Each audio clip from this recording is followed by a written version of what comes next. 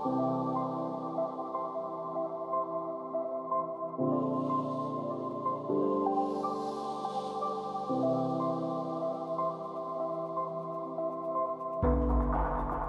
PBS in consensus layer. I'm Terence, I'm a core dev, and as of earlier this week, we are part of Option Labs, so I had to change my name real quick before I get in trouble.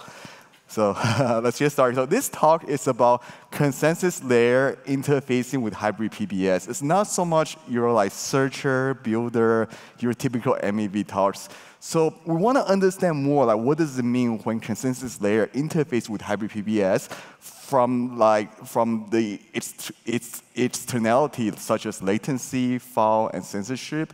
Then we'll also talk about like mitigations.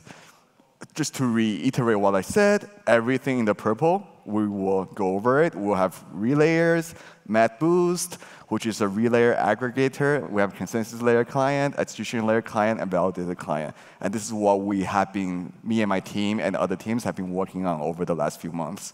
So background, why are we here, right? So there's options, and options are nice. So the first options, which most people use these days, is normal block processing.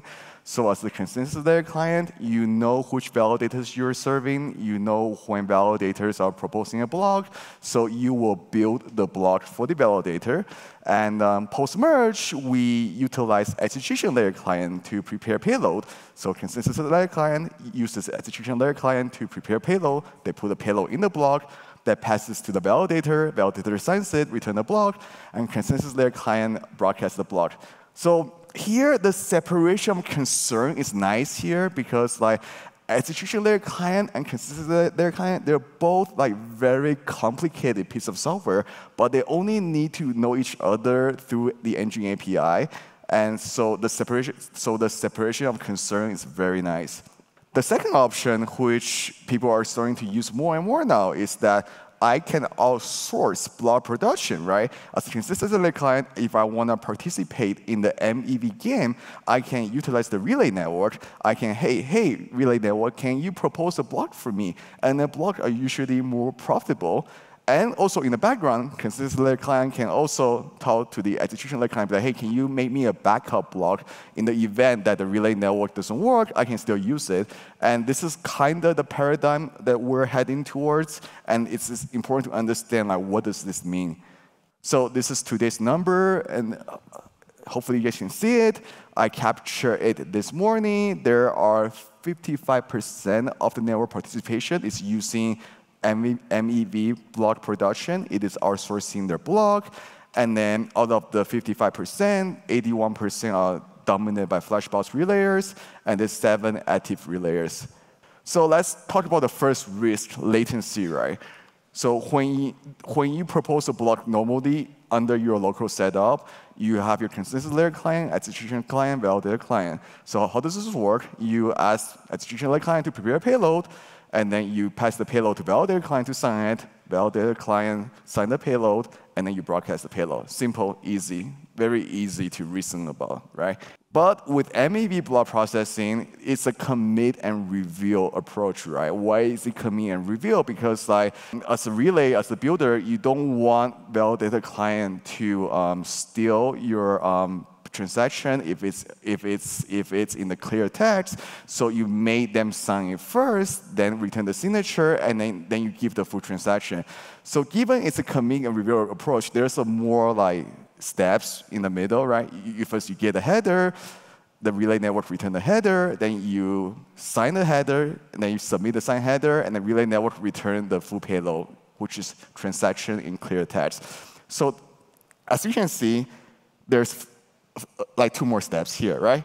And besides that, it's just like it's also on a different network, right? It's not local anymore. So ideally, like you want the relay network to broadcast the block as fast as possible instead of giving it back to you and then you broadcast it. So hopefully, like most of the relayers have been like publishing blocks like by themselves instead of just passing back. So for that, you do save some latency, which is nice.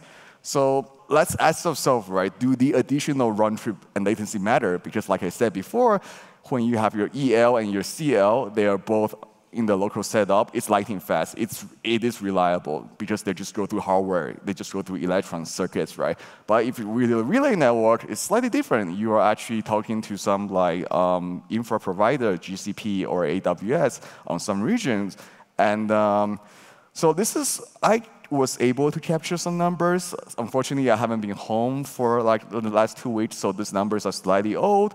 But on Gordy, with 1,000 validators, there are not many validators, but yeah, just 1,000 validators. But given it's Gordy, the network topology may be slightly different, but I mean, I hope we can get a picture here, right? Here, I'm not even using MEV boost. I'm just talking to the relay directly. It takes about 3 times slower to propose a block, given the additional latencies, right? So what does this mean when there's additional latency? Because when you propose a block, usually how it works is that you run a for choice to get head, then you build a block based on the head, then you get the payload from the execution engine, then you broadcast the block, right?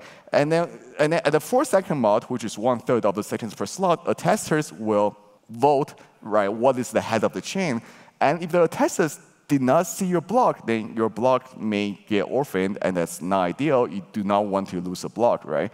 So this is what we don't want. We don't want something that's taking up so much in the middle with the get header, second header, and suddenly blind block, right? So this to me is worrying. And then let's look at some more numbers on block arrival latency differences. This is actually captured on mainnet. This is my at-home setup at home with 300 megabit bandwidth. So this is as at-home setup as possible. And then we capture over 15,000 samples, and then the MEV block took about 500 milliseconds longer, right? And what does this mean from the submit attestation timeline? It just means that if the block takes longer to arrive, then attesters will unfortunately miss it, like that, right? If you're waiting like in the front like for that long, then you will essentially eat up the time that you have. So you don't want to be the lazy block. You don't want to be the late block because you will get orphaned, right? At the top example, block C was supposed to build on block B, but it built on block A. And then because the block B was late, on the bottom example, block E, instead of building on block D because of proposed boost or something, it was supposed to be the head, but it's not the head. So block E built on block B, therefore C and D got orphaned, right? So another set of numbers, 50% of the orphan block actually came from Relayer from September 17 to 27. And there's the orphan block slot, the relays they're using, validator ID, the entities, right? And that's unfortunate. I mean, you could ask that, okay, well, maybe it was gonna get orphaned one or another, we don't know, but still, like 50% of it come from the relayers. It's not just like sunshine, rainbow, and butterfly, right? This is I mean, there is risk to this, right? I mean, like we often told people, hey, we should use the relayer because it's more profitable, but it also comes with risk, right? If using a relayer makes your block 2 to 3 times more profitable, but you get orphaned 10% of the time, is it worth it? That's something that you have to ask yourself about. And another risk, I think, with latency is just centralization, right? The whole point of MEV boost is like to make validator decentralized because now we can extract MEV at home, so it gives everyone equal access to MEV. You don't want it to look like this, right? You don't want people to start realizing, oh, well, if I have better latency, then I won't get orphaned, so I'm gonna move my at-home staking node close to the relayer, so it becomes a negative externality. This is what we don't want. So what's the takeaway with this, right? The takeaway is latency matters both for hybrid or even maybe for little PBS, right? And latency can lead to centralization risk, which we have known a long time already. And it's actually really hard to optimize towards network latency, right?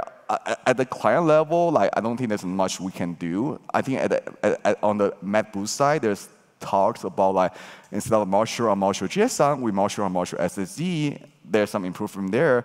From the relayer perspective, I hope like they have really good network config. They have a lot more peers. I feel like they have a robust like infrastructure there. I think that's as much as we can do because unfortunately, if someone just have a slower internet connection, they want to use a relayer. I mean, this is going to be affected, right? And it's important we educate these risks. Besides latency, there's also faults too, right? So what does fault mean? Fault here means that, sorry, the slide got a little messed up there. When you ask for the header the relay network failed to return the header. So that's the commit phase. Or the fault can happen when you submit the header, the relay failed to reply the payload. So that's the second fault. So we'll focus on these two types of faults here, right? So the first category of faults is just get header faults. When you get header, and then the relay network failed to reply. And they can be categorized as like you have a mail form header, you have a consensus invalid header, you have a payment invalid header, or you have a non-conforming header. So we'll go over them one by one. So what does it mean when like a header is mail form, right? It just means that it is syntactically invalid. It has an invalid structure, it has invalid signature. Can the consensus, can the CL client detect it? Yes, it can, right? Because when you marshal it, if it's not the right structure, then well, you know it's wrong. You also can verify the signature. So this type of like faults we can detect and then we can mitigate. So this is fine. Another type of fault is just consensus invalid header. So that just means that the block hash is invalid, the transaction is invalid. But for this, we unfortunately cannot validate because we cannot see the full transactions, right? We cannot calculate the block hash ourselves. So that's something that we just have to trust blindly. That's unfortunate, but it is what it is. Then you have payment invalid header. So at this type of fault, it just means that, well, the builder was promised to pay the validated proposer some ETH, but it failed to pay. So consensus layer client cannot detect that type of fault. This we trust relay to simulate it. That's just why relayer is trusted for us. And then there's also the non-conforming header. It just means that when the validator register, it basically say, hey, this is the guess limit I want to use, but the guess limit is incorrect, the timestamp is incorrect, the block hash is incorrect, right? Can consensus layer client detect that? Yes, it can. So those are like what we say the commit faults. So now we'll jump into reveal faults. So this is the second type of faults, right? So what are some like reveal faults? So the payload could be invalid or the payload is unavailable. And keep in mind, there's no falling back for this. Like because you signed the signature already, right? So at this point, you can complain on Twitter. You can probably like complain something else, but there's not much you can do here to basically make the block as a whole. So a mail form payload similar to a mail form header, it just means that it is invalid, like the full payload does not match the header. Can the consensus layer client validate? Yes, it can, but hey, it's too late, right? At that point, you lost the block already. There's not much you can do. And it's the same with consensus invalid payload. You can validate the transactions now because we see everything, but hey, it doesn't work, too late, sorry. Then unavailable, this means that the relay network just went to sleep. When malicious decided to turn off, it did not reply back the header to you. So it did not fulfill its commitment, right? And then you know when it does that because you never received the payload. And there's nothing you can do there because you already signed something, your signature is out there. We have this concept of falling back to execution layer client. Just if get header goes wrong, you can produce with your local execution client.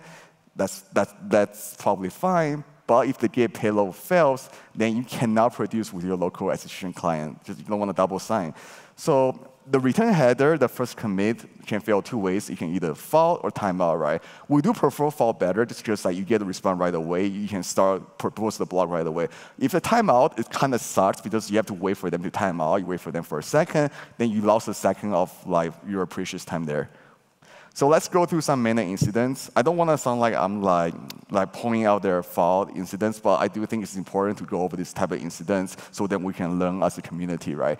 The first type of incident, so the first incident is September 16, Flashbox Relay. They failed to unmarshal deposit for the payload reply. The damage, we missed 3 blocks. The second one, blocks ROS relay. This one is when the relay did not validate the block, and then they replied. The consensus is valid. We missed 88 blocks here. The third one is blocks ROS again. This is consensus invalid payload, and the damage of that is 15 blocks was missed.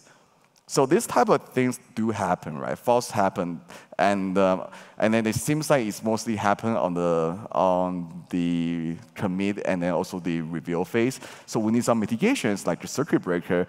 And for example, as a beacon client, I can detect when there's a liveness failure, and then when the liveness failure is determined by clients, say if you miss 3 slots in a row, or or the chain misses 8 slots over 32 slots, if that type of thing trigger, then we just default to local execution engine, right? So this is to prevent like a dominant relay builder go offline. And it doesn't solve like the cases like I mentioned before, just because like those happen maybe like 0.1% of the time. For this happens all the, but for this, like this is a stronger defense. Then you have your relay monitor, for example, such that you can monitor relays based on performance, such as behavior, which is like safety and liveness, and performance, which is latency. And people can see how the relays are performing, and people can figure out, okay, based on that, do I want to connect to the relay? So it just makes the information more available. Then we have features like bit filtering. So as a proposer, you can say, hey, I only want to use a relayer if they give me something that's over this value, right? So there's some nice things you can do there. So what is takeaways, right? We're still early, but we need more robust relay, and also we need a way to hold relays more accountable, right? For example, a simple idea is just you monitor all the missing slots and the orphan slots live, and then you pull the API, the relay API, and then if you see, hey, the missing slots is coming from the relay, okay, I'm gonna just like shout out loud, Twitter or something, so that people know, hey, there is an incident right there, it's happening live. You need to turn off your relay, or you need to switch local processing.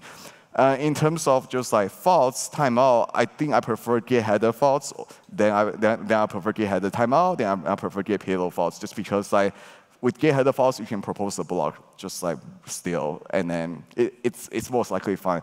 And I do believe that relay quality will improve over time, just because like it's still relatively early-ish. So they're still learning, and we're still learning, and something that will improve over time. So okay, last section, censorship. That's something that we have been talking a lot about. So as of today, let's see what number. 49% of the mainnet blocks have some sort of OFAC compliance building, and that's unfortunate. Just that's already over half, right? So we have to understand like who is censor, right? Like who can censor? Builder can censor, right? If you're a builder, you don't want to build blocks that can send like OFAC compliant transaction, you can censor. Or the relay can censor as well, right? So therefore, it's really hard. It's really hard. So what's the problem here? The problem here is that MME Boost is a neutral piece of software. It doesn't care about censorship, right?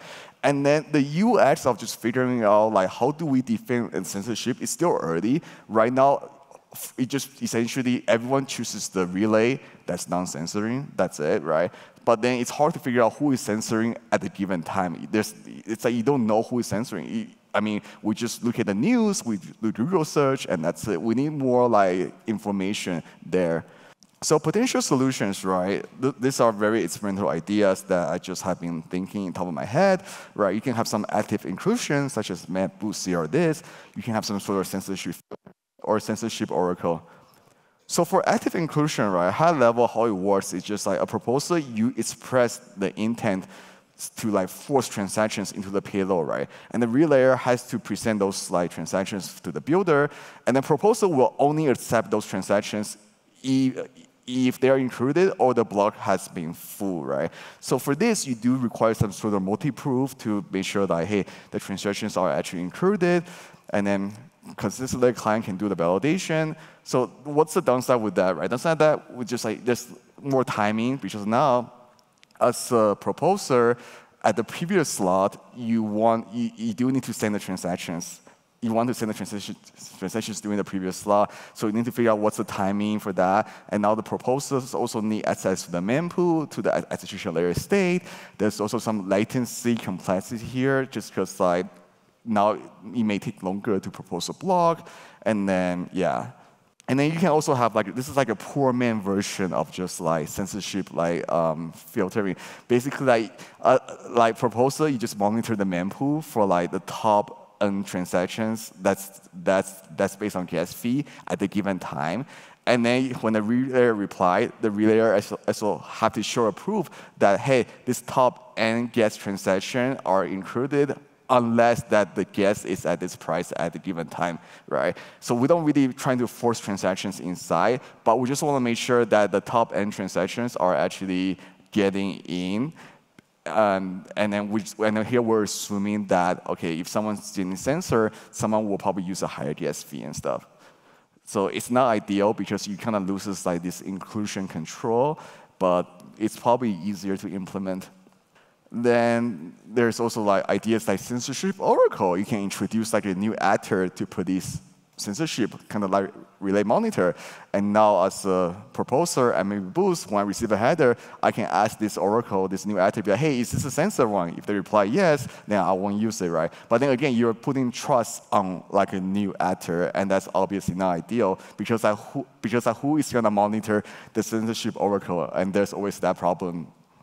So there has been a lot more research going on, which I'm really happy to see, right? Vitalik posted a research a couple of weeks ago on just like how do we constrain builders without bringing block proposal burdens to the proposer. There's ideas like using block prefix and stuff, and I highly recommend you to take a look at that. And then there's from Burnaby, I think it came like last week, which I haven't had time to read it. It basically enforces like proposal commitments on chain. And then I think that's very neat. I definitely want to take a look at that very soon. So what are the takeaways, right? I think the takeaway with this is just like it's important to figure out like who can censor and then who can figure out the censorship because there is so many actors in the picture. There's proposers, there is MEV boost, and then there's also the relayer, right? It's important to figure out like who does what. And then I do think like we need to leverage the Builder API a lot more because the Builder API is probably the best thing we have today. It's the best defense. We use Builder API a lot more. We can like provide more ways to basically organize defenses against censorship, such as like inclusion list, block prefix. And then there is like a spectrum of solutions and then out there which we're thinking. But the simplest solution typically has like more trusted assumption. So I'm not sure if that's the way that we want to go. So some final thoughts. I think like for me, I think censorship resistance should be the highest priority aside from scaling and withdrawal. Like what is Ethereum if 50% of the transactions are censored, right? That's something that we have to ask ourselves about, right? And I do think the hybrid PBS is basically our best toolbox to defend against that, because it allows fast iterations. And then before we enshun into full protocol PBS, then we kind of lose this step because everything will be hard-fork based, right? For hybrid PBS, you have the Builder API, then you can play around with that, and then we can figure out like what works best and what doesn't work best. And then I know like people that have been working on hybrid PBS, such as Matt Boost, Relays, Builders, they have been getting a lot of like bashing and stuff. And I don't think it should be that way. I think we should be like working together as one team and to basically advance this censorship thing forward. So yeah, definitely shout out to all the teams that have been working on that. I mean, they are the real heroes. So yeah, that's all I have today. Thank you so much for having me, and yes. Thank you, Terence. We have some questions for you. Hi. So regarding latency, yeah. The numbers you showed were more or less the same as Danny's in the first day. So if you have 50% of the network proposing through relayers and 50% of the orphan blocks are coming from relayers, I would have taken that as a sign that latency did not matter. That would be the expected. Yes, but I do think that we can do better from the orphan point of view, right? Because now, if you look at like 20 blocks gets orphaned a week, if let's say you just have 10 blocks that get orphaned, then it's probably better than 20 blocks that get orphaned, right? I'm coming from more like the orphan's perspective, because when something orphaned, then it's obviously not ideal because that transactions could be included. And there may be some UX concerns there. Hey, Terence, thanks for a super informative talk. Can you say a little bit more about the 3 relay faults that happened recently? Like, how were the malformed headers or payloads generated, and like, how was that mitigated? How do we prevent that in the future? Right, I would say like the relay landscape, there's still a lot of work to do there because they need more testing, they need spec tests, they need more end-to-end tests. And in terms of the fault, right, the first fault is flashball, and then they fail to marshal the deposit. And at that point, it's too late because someone already submitted the header and stuff. They already have the signature, so there's not much you can do there. But then they fail to marshal because they did not test the payload with a full signature embedded. And the second fault and the third fault are basically the second incident and the third incident are basically the same.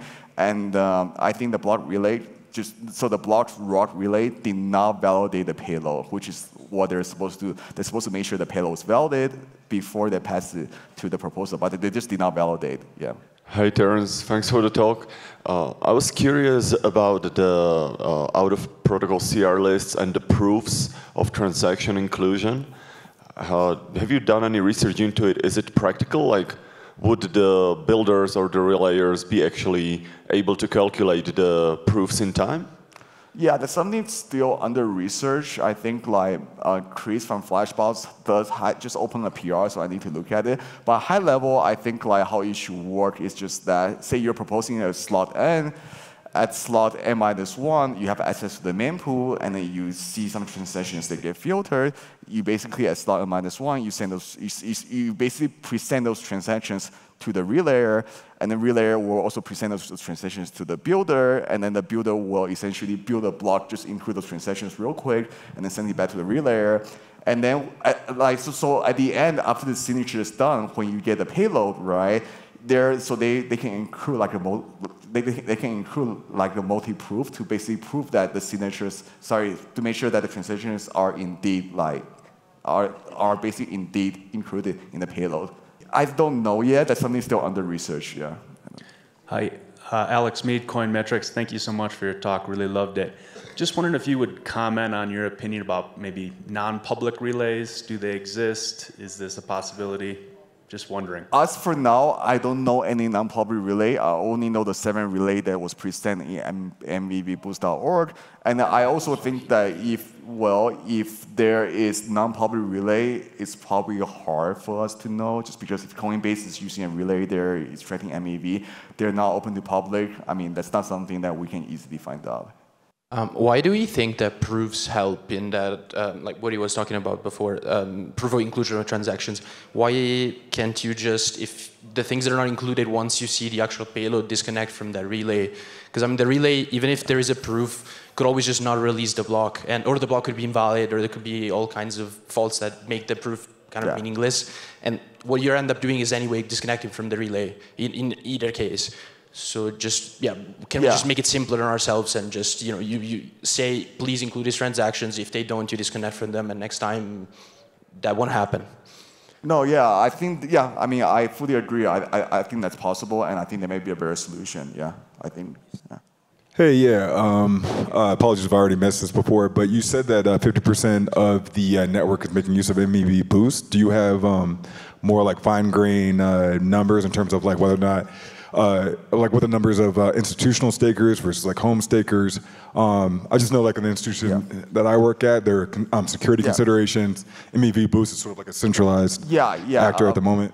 Yeah, there is a site for that. I'm happy to share with you after. But yeah, there's a site that actually actively track, like, for example, Lido, Coinbase, Binance, like the top 3, like just like what relays are they using and stuff like that, and what percentage for each relay. Yeah, there is active tracking on that, but I don't have the data in the slide. Sorry. Yeah, but there is a site for that. Given all of this, a validator that's deciding whether they should run MEV Boost or use MEV or not, what would be your advice to them? I would say this is a hard question for me personally, and then me and my team have different debates. I think for now it's too early to be using this type of technology unless you know what you're doing, just because we don't have any like public infra out there. I will give you an example, just like, for example, for the second incident, right, when the block rod relay has a bug, it took them 6 hours to turn off the relay, which they could turn off right away. But as a public validators, like, we don't know, right? I don't have the access information, be like, hey, there's something wrong. I basically need to shut up MEV Boost. The best thing can do, people can go to Twitter, but I'm not sure that's like the best like media for this type of things, right? So I would say wait. Yeah, that's my advice. So you mentioned at some point that if you can't reach the relayer, your execution client, the consensus client will reach out to your execution client and build your unblock. It'll default to that. So that makes sense if you can't get the header right, but you mentioned there were 2 situations. One where you sign the header and return it, and then you can't get, a receipt of that? Is that not a slashing risk? No, you cannot get it right. So once you sign the header, you basically pass the header to the relayer. You don't want to use your local block anymore because now it's a slashing risk because now you're signing two blocks. So you don't default to building your own block in that situation? No. Okay, I misunderstood. Yeah. Good. Thank you very much, Terence. Amazing talk.